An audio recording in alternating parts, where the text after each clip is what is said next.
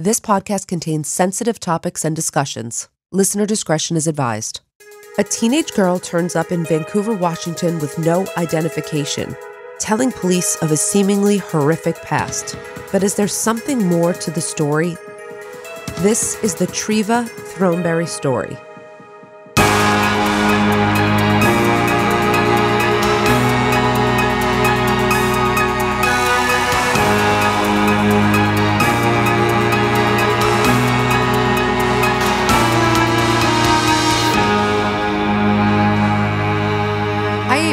Hey, Megan. How you doing? I'm good. Today's case was suggested by one of our listeners, Stella L., in our Suggest a Case section. And she said that she thought we could really dig into the theory part of this case because there are quite a few and they're very interesting. And Stella, you are right. I'm excited to delve into this one. I believe Amy is going to be as well. I've never heard of this case. And neither had I, and that's what makes it also very appealing. Before I begin, though, I just want to do a last-minute reminder for anyone who still might be interested in CrimeCon. We'll be there in Orlando, September 21st to the 24th. This is our first CrimeCon in person where we'll actually be on Podcast Row. And if you haven't purchased your tickets yet, you can go online and purchase them using the promo code WOMEN for 10% off. So we're both pretty excited to connect with people. If you're around or attending, please come say hello. After CrimeCon, though, we have a busy semester to return to, as usual. Yep. We're looking forward to enjoying ourselves there because after that, it's going to be a big push for us. Right, Amy? It always is, yes. Alrighty then. Let's get back to today's story and meet Treva Throneberry. Treva was born in Wichita Falls, Texas in May of 1969 to parents Patsy and Carl. She was the youngest child of 4 sisters, and when she was still quite little, the family moved to the smaller town of Electra, Texas. Though Treva's parents appeared to work hard and love their daughters, Treva and her sisters experienced serious trauma at the hands of their uncle, Ray. Ray was Carl's brother who'd recently returned from Vietnam, and he lived locally as well. From the outside, he looked like an attentive uncle who simply liked to visit with his nieces frequently and spend time with his family. But all 4 of the sisters later reported that their uncle sexually assaulted them on a regular basis. And nobody said they didn't say anything until years later? That's or correct. They were, okay. Nobody said anything. Uncle Ray abused alcohol and was very scary to the girls, just so you know, so they were afraid of him. They were afraid of the retaliation and what might happen if they turned him in or reported this. Unfortunately for Treva, Amy, she was the youngest, so her older sisters all married quite young and were able to leave the home. And I believe that's part of the reason some of them married so young is because they wanted to get out of the home. Mm-hmm. But this left Treva on her own and the sole remaining target during her uncle's visits. But when Treva turned 16, she decided she couldn't take the assault anymore. So in 1985, Treva went to her local police station and reported that her father had raped her at gunpoint. A very serious and shocking allegation. Was this the first we hear that her father was abusive as well? That is correct. And her parents adamantly denied these allegations. Even so, Treva was removed from the home because of the fear that she expressed and because of concern that they didn't want to place her back in a dangerous situation. And she was placed with the Gentry foster family. She enrolled in a new high school and seemed to thrive academically. But Treva told people at school that she had been kidnapped and tortured by Satan worshipers, and she shared that she experienced suicidal thoughts.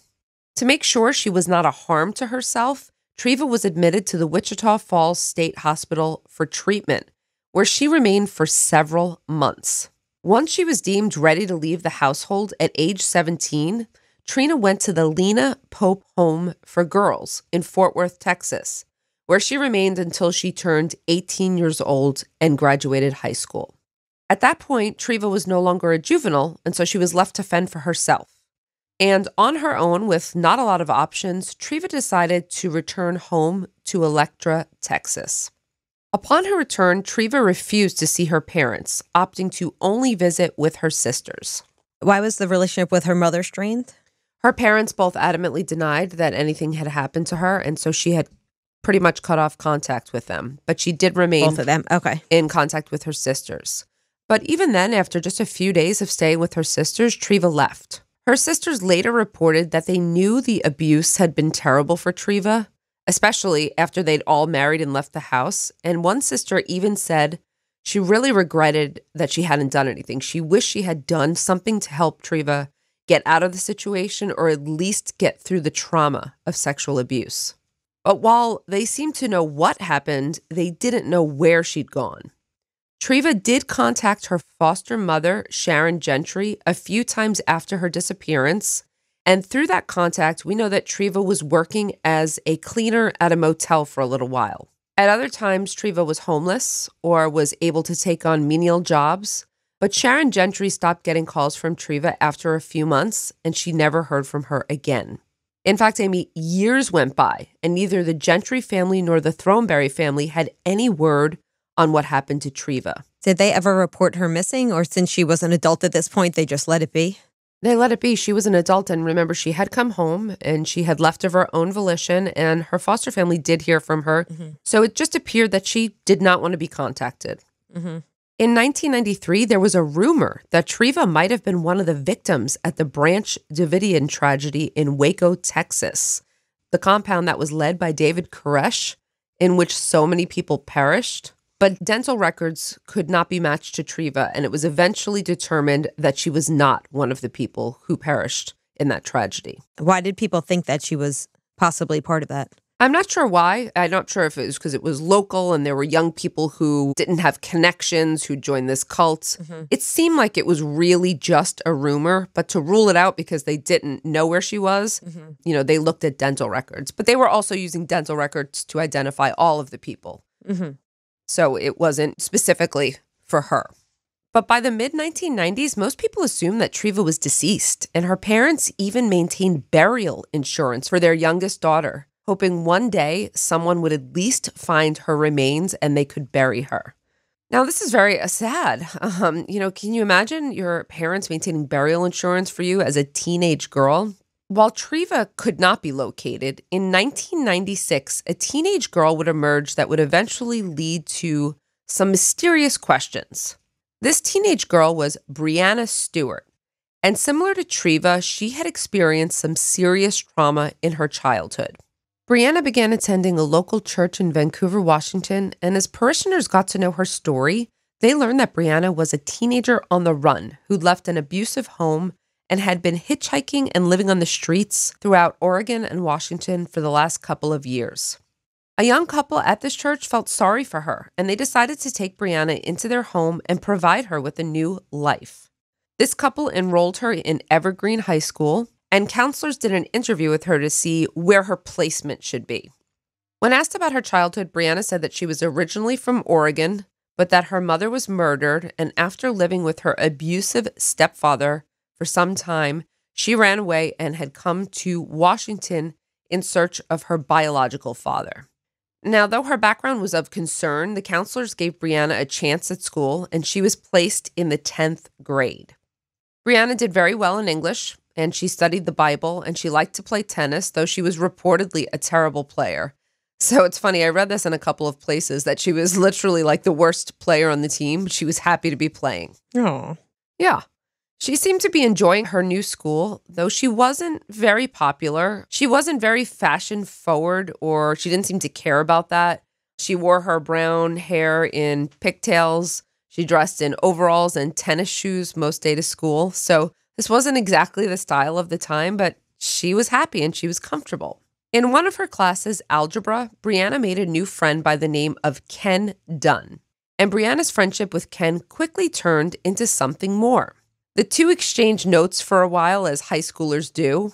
You remember that, right? I still have a lot of my high school notes. No, do you really? Yeah, sometimes I'll look through them and take pictures and send them to my friends. It's fun. That's so funny. I have a couple. In a box because I remember the whole thing, pass it up to so-and-so, pass it up, Uh-huh. And then, when your teacher actually caught you with the note, oh, goodness, the worst. Mortifying, yes. Mortifying. All right. But a common practice among teenage high school students. Ken and Brianna began spending time together after school at the food court and later attending church services together. Ken was reportedly smitten with Brianna, and although she was often close-lipped about her past, one day when the pair was alone, Brianna finally divulged some terrifying secrets about her childhood. And Ken was really shocked by what he heard. According to Brianna, she witnessed her stepfather stab her mother to death. And while they lived together, she said that her stepfather and his friends repeatedly raped her and made videos of it. She also said that her stepfather had impregnated her before she'd even become a teenager and then pushed her down a flight of stairs, forcing her to miscarry. Wow. These are some serious, serious allegations. Absolutely. She said she had to flee from the home after her mother was killed because nobody would help her. Finally, Brianna said that she was also sexually assaulted by a security guard when she'd come to Vancouver. Now, Ken was obviously shocked by her awful past, but he loved her even more so for her honesty, and he hoped that he could help heal the tremendous hurt that she'd experienced. The pair attended the Sadie Hawkins dance together at the end of that year wearing matching overalls and exchanged I love yous. So this was a sweet 16-year-old high school romance. Until it wasn't, I'm assuming. Well, by this time, things had really turned around for her by her junior year. The traumatized teenager seemed to be doing well in school, and she was starting to plan for her future. She wanted to go to law school. She wanted to study the law. The problem with her plan was that Brianna had no legal identification, since she had run away from home without any documentation at the age of 13. But she desperately wanted to establish her identity so that she could get a driver's license, apply for jobs, and apply for college. So she began her quest to find her identification, and not without help. Social service workers and other government agencies tried to track down Brianna's real father and any birth records or other school records, health records, etc. Anything that could be traced back to Brianna, but they kept coming up empty-handed. Now, Brianna believed that she'd been born in Daphne, Alabama, and she actually returned there to work with law enforcement to try and identify places that she might remember. Mm-hmm. Though Brianna pointed to some places, some local places like McDonald's that she said she remembered visiting, the trip really didn't turn up any evidence that could establish her identity. So Brianna went back to Washington, and a few bizarre things came to light. First, and this is a little odd, Brianna told Ken that a dentist she recently visited kind of confronted her about her wisdom teeth having been removed and long healed, which was strange. Now, do you know why this would be strange? Because she was a little young to have her wisdom teeth out? Most people's wisdom teeth, I didn't really know this. I knew it was a little bit older, but most of them don't come in until between the ages of 17 to 25. Did you get yours out? I got mine out in my early 20s. I did too. It was on a college break. So this makes sense. It's fitting with the 20s or, 19, 20 years old. I guess what was weird for Brianna to have had them come in, remove, and heal by age 16 was out of the ordinary, let's say. Mm-hmm. And Ken thought this was odd too, but Brianna was sort of defensive about it and annoyed about it. So Ken just let it go because it didn't seem like a big deal or something to argue about. But quite soon after that, Brianna moved out of the young parishioner's home that she had been staying with and began staying with the family of one of Ken's good friends. So Ken was good friends with this family, and Brianna was now staying with that family and the parents. According to Brianna, the reason she had moved out of the parishioner's home was because they really couldn't afford to keep her any longer. I think she might have felt even a burden. And so Ken's friend's family gladly took her in. But not long after living there, Brianna filed a report with the police against the father of Ken's friend, who Brianna said was making videotapes of her in secret while she bathed and undressed. Again, another very serious allegation. Another serious and shocking allegation. And so the police investigated because they took this very seriously, but they could not find one piece of evidence to substantiate her claims. But Brianna would have to find another new home, and her relationship with Ken became strained at this point. Though Ken loved Brianna, young love, but reportedly loved her, the allegations with no evidence began to make him doubt things that she had shared about her past. And he was finding it very difficult to trust her and believe some of these things. I'm assuming he's the one who set Brianna up with this household, and if she's making these potentially false allegations, I'm sure that didn't make him happy either. No, and it created friction. And also, I think that he just didn't believe that this was true. Understandably, too. So their relationship was pretty much coming to an end. They both graduated, but Brianna had not given up on her quest to claim her identity. Post-graduation, Brianna worked with Portland lawyers to try to establish her legal identity. So these lawyers submitted health and school records and other documentation to support Brianna's claims about who she was. And finally, in 2001, it seemed as if Brianna was going to get her wish and the state was going to award her with proper identification. Even though they didn't have a birth certificate or other early documentation. Correct. Well, Brianna was thrilled at this point. She'd been working for 3 years for this moment. And I believe, she was about 19 years old at this time. But just as the good news came in, the Vancouver police showed up on Brianna's doorstep. And they were not there to help her this time. Rather, they had come to arrest Brianna. For what, you might ask, Amy? Well, I can guess for what? For identity theft. So 2 charges, one for fraud and the other for perjury. All right, what had Brianna done? As it turns out, in order to support her claims for her identity, Brianna had submitted fingerprints, which is standard protocol. But Brianna's fingerprints pinged a match. They were in the system. And Amy, can you guess whose fingerprints matched Brianna's?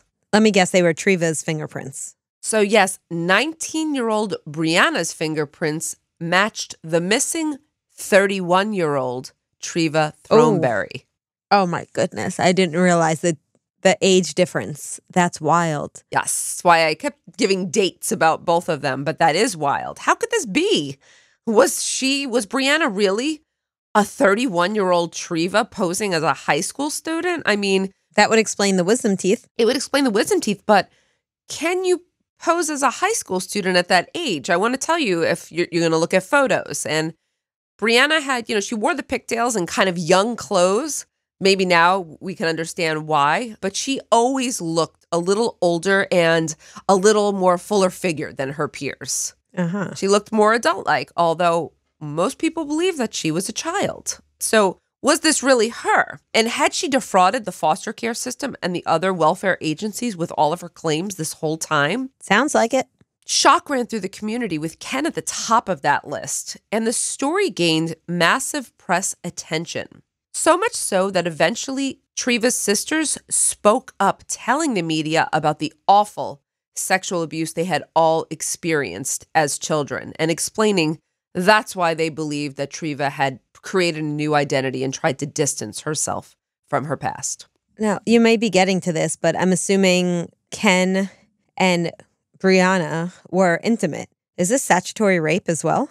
I don't know how intimate they were, but that is a great question, and I will get to that and address that later on. Okay. They shared a romance, but I don't know how far that romance went. After this information was reported, you might be surprised to learn that there was a largely sympathetic response, with most people advocating for mental health treatment for Treva. I think this was after her sister spoke out, all reporting this sexual abuse and explaining that Treva had been left behind to endure it on her own. Meghan, who is Brianna? Is she a real person or is she a made-up identity? Well, you'll have to find out. You'll have to wait to find out. Okay. But I will tell you this, Treva refused to be called Treva. She would only go by Brianna even after this information was exposed. She wouldn't even hear of the possibility that she was Treva Throneberry. She adamantly maintained her innocence and claimed she had no idea who this Treva was. In fact, Amy, get this, she demanded the police test her DNA against the Throneberry family.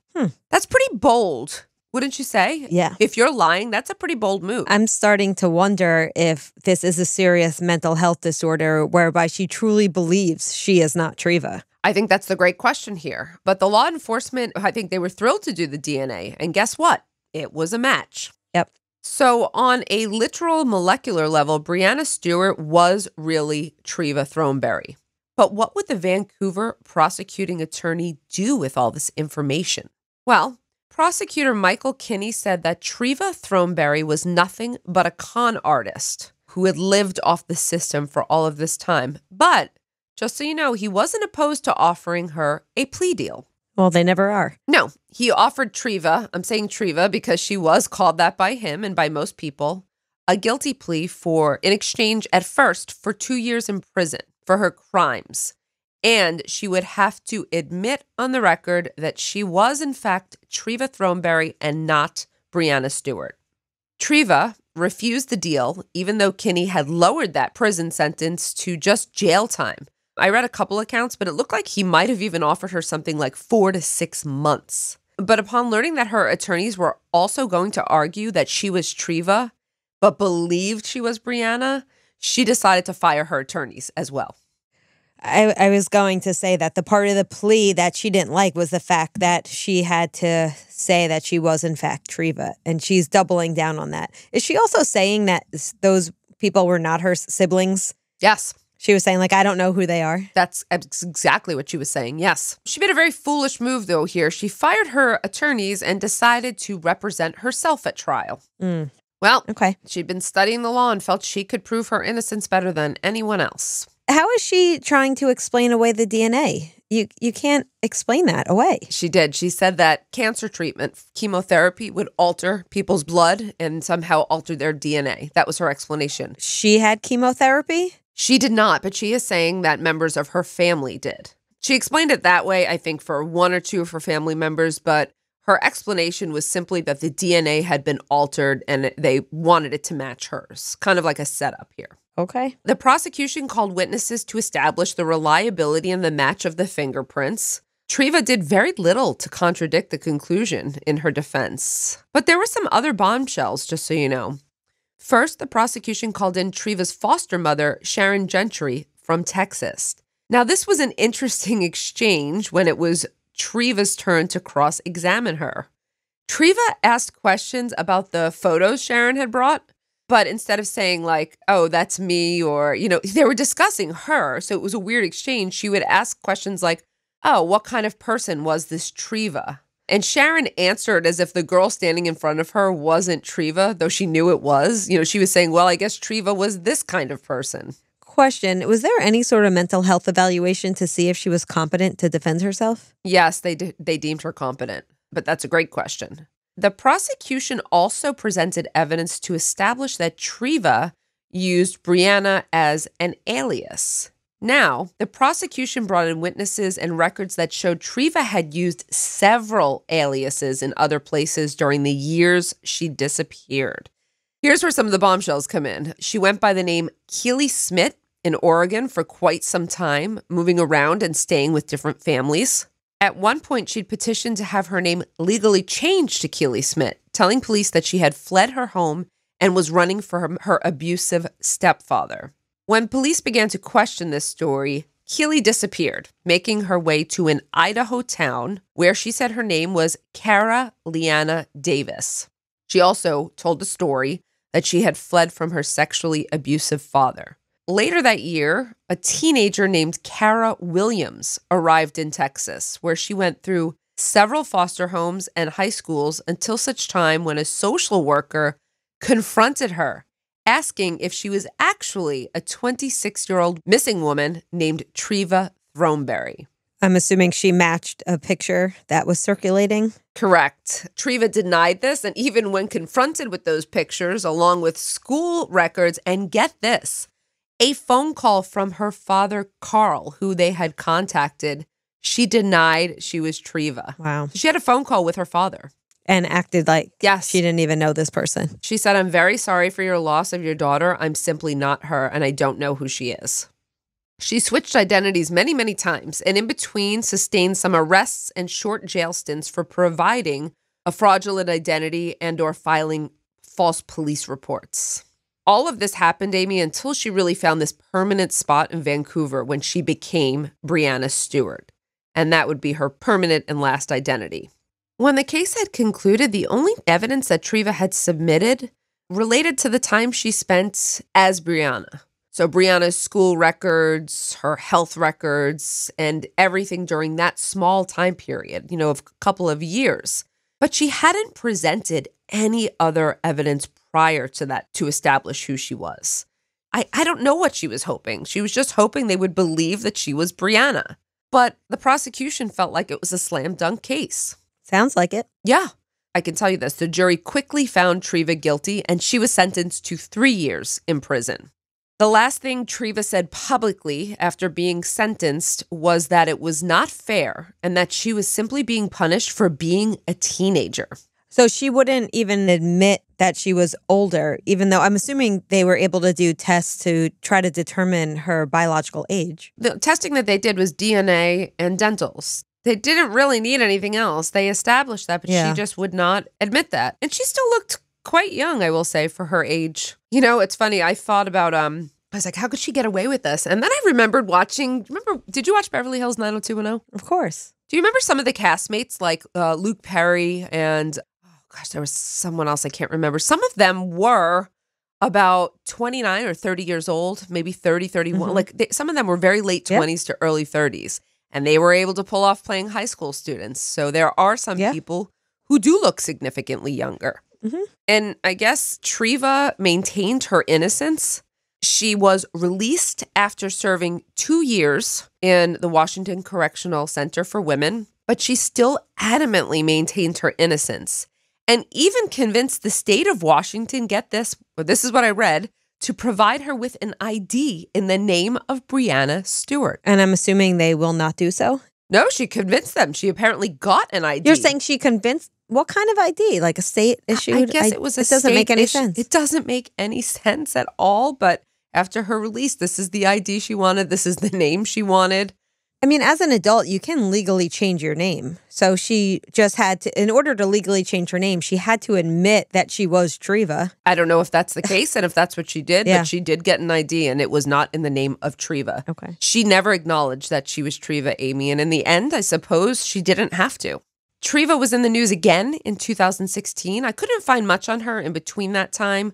When she went to trial, I think it was like 2000, 2001. So for a good period, there was no information that I found. But in 2016, living under the name Breonna, she was in the news for accusing a man of sexually assaulting her at the hotel where she worked. Seems like a pattern. Yes, a very clear pattern. The claim was quickly dismissed and she was fired from that position.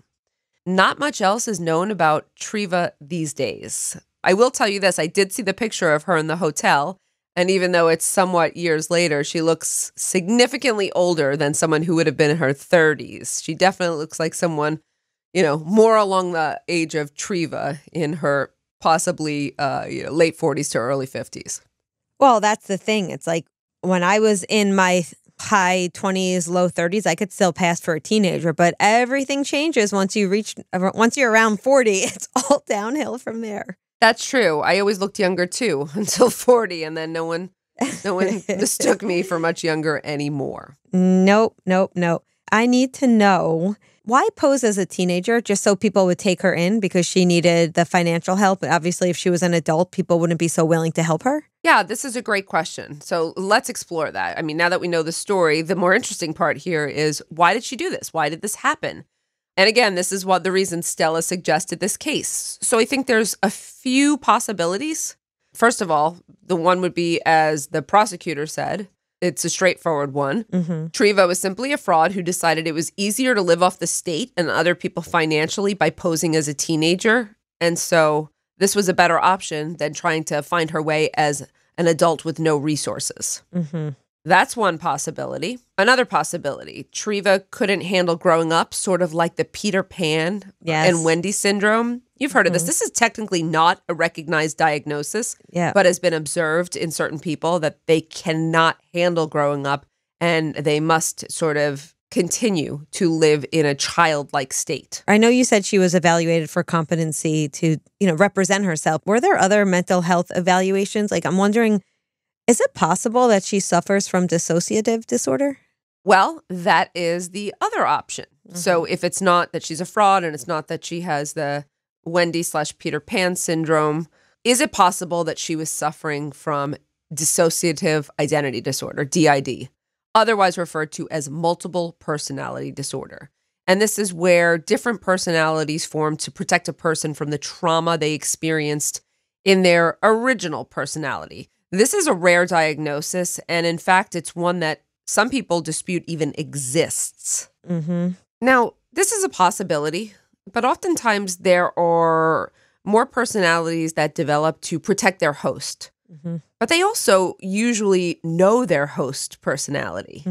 They can discuss that. In this case, there was no ability for Brianna to recognize that she was Treva. It also seemed that Brianna had developed different aliases, but they weren't quite distinct personalities. So that part isn't very fitting with dissociative identity disorder. She's claiming to know nothing about who Treva was, which would not quite fit. And she settled on one identity in the end with no references to other personalities at all and no evidence of coexisting ones. So I don't think this is the right diagnosis either. All right, so I think that's a good point. So maybe that's not the correct diagnosis. Are there other mental health diagnoses that would possibly be relevant here? Okay, so there's another one that's closely related to DID that's called dissociative fugue. And this is a temporary state of amnesia in which a person can't remember who they are or where they came from. You said temporary. It is temporary, and that's the problem here. So if this is in fact the case, then why could Treva never seem to recall where she came from? What does temporary actually mean? Maybe it's a 10-year temporary, who knows? But that doesn't seem to fit that well either. Right. Another option is that Treva suffered from factitious disorder, whereby, remember, she was telling a lot of stories about harm in order to gain attention and sympathy and other benefits from people. It's possible that she made up these stories about being a victim that didn't really happen to fit with factitious disorder, or also for the purpose to gain attention, but to protect herself from really identifying the true abuse she actually suffered. These were kind of cover stories that were safe for her. And this is a very confusing one for me. What do you think? I don't know. This is a tough one. At first, I thought DID, but your explanation makes me think otherwise. Factitious disorder, maybe a little more so.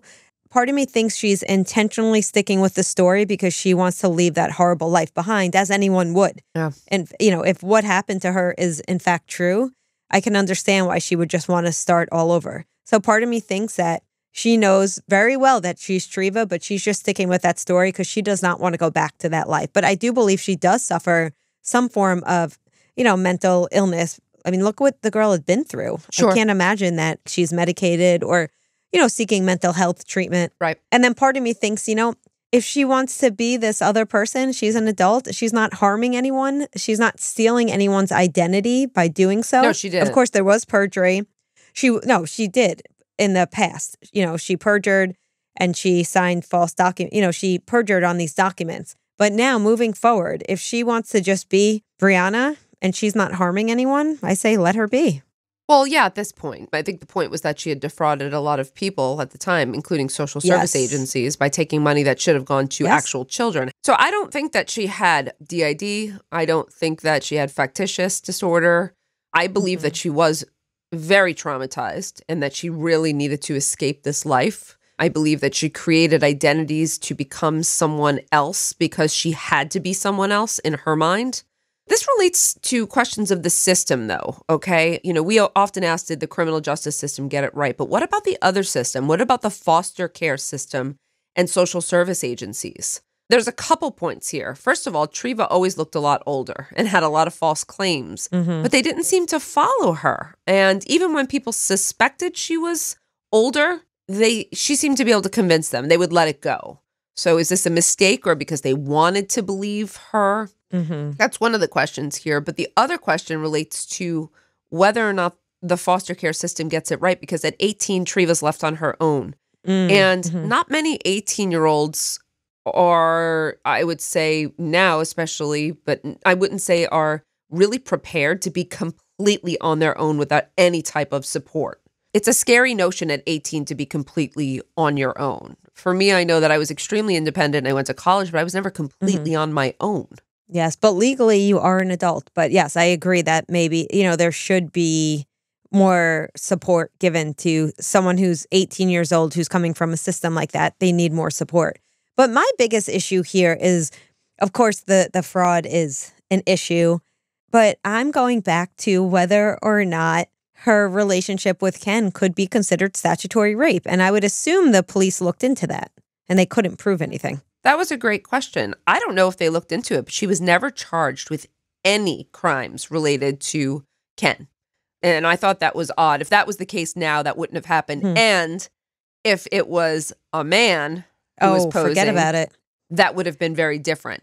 I think there was sympathy towards Treva, and I think there was chivalry in a way that they did not charge her for the crimes relating to a statutory rape of some type. That's quite traumatizing for Ken. He was very, very upset, and I can't imagine what the lifelong trauma was that followed him from that. But yes, he was shocked to learn this whole time he thought he was in a high school romance. He was really with an adult woman who took advantage of him, and that's extremely traumatizing.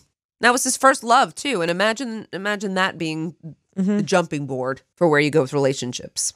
Some people might say age doesn't matter, but it sure does matter if you're under the age of consent and there's an adult woman who you're having sexual relationships with. But again, we don't know what their relationship was like. So I guess we without knowing and without Ken coming forward to press those types of charges, that probably wouldn't go anywhere. Well, I don't believe she suffered from the specific disorders that I discussed.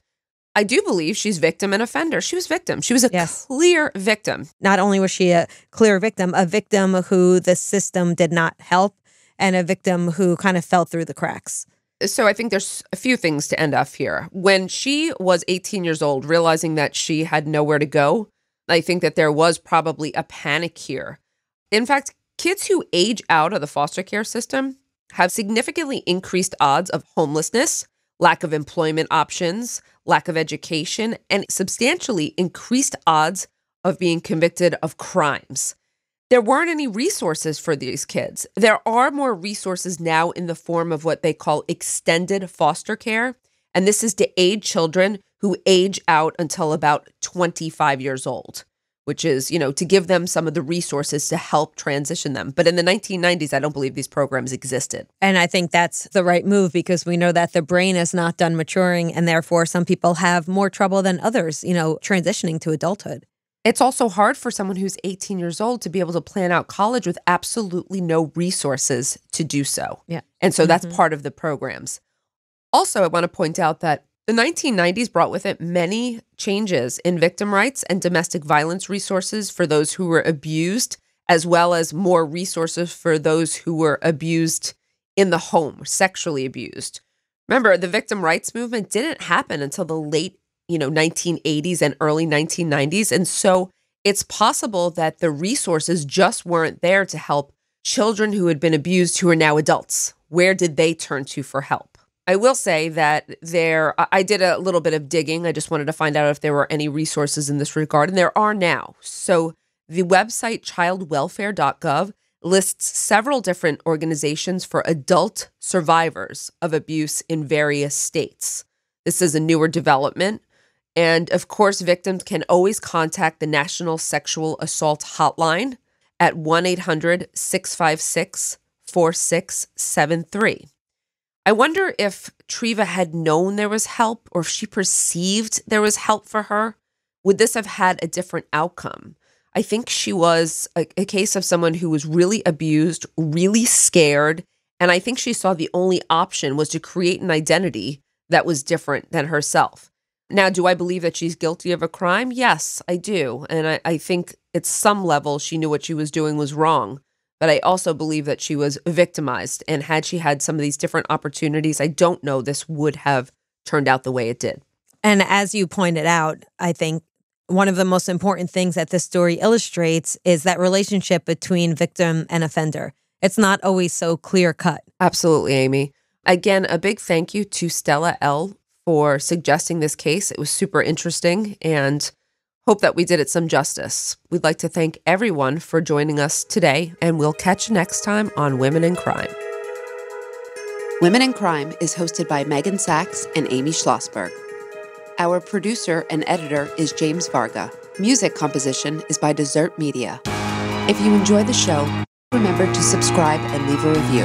You can also support the show through Patreon, where you can get access to additional ad-free content such as virtual happy hours and an extra full-length episode each month. For more information, visit patreon.com/womenincrime.